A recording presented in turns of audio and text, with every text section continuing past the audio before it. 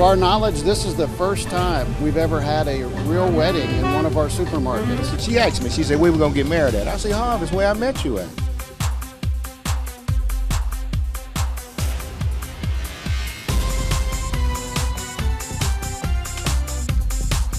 I heard someone say, "Hey girl," and I turned around. And I said, "Oh my God." I said, "Larry, I have not seen you in over 20-some years." You know, you can kind of tell when a man have a crush on you, but he never did say anything to me.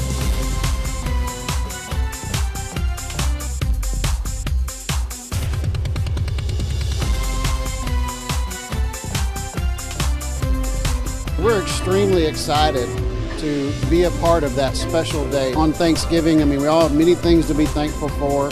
We appreciate them allowing us to be a part of this special moment.